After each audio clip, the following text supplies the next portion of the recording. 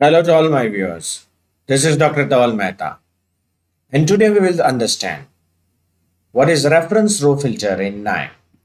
So for this, we will go in the canvas of KNIME and we will activate input and output. In this, we will activate CSV reader so that I can import the data file which is in CSV format. I'll browse. I'll request all my viewers to kindly refer my previous videos to understand the flow of this lecture series. I'll connect heart 1, open, apply, click OK. Now execute. Let's see the file table. So we are having age, gender, chest pain type, resting blood pressure, cholesterol. Now I want to filter the data. I want to specify a condition. So I'll go here and I'll activate table creator. Double click on it. Then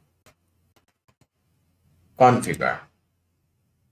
So I'll write down here as, let's see how the gender has been written here. It is male. Okay. So I'll write down here configure and male. Right click on it and column properties. And this should be named as gender. Click OK. Apply. OK.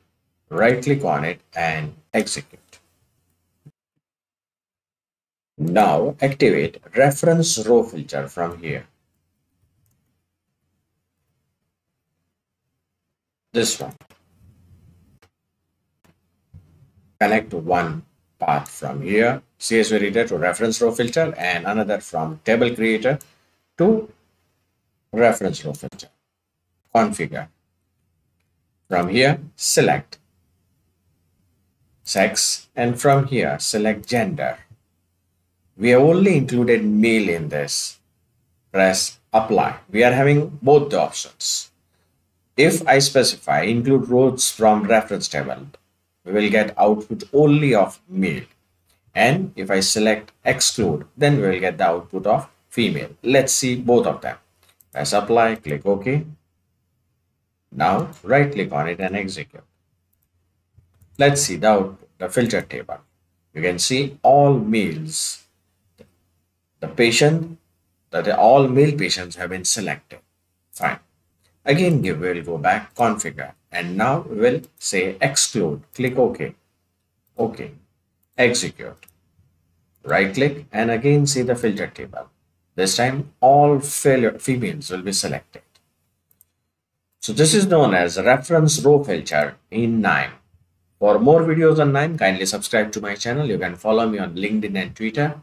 Please refer my playlist in which I already uploaded many videos on KNIME.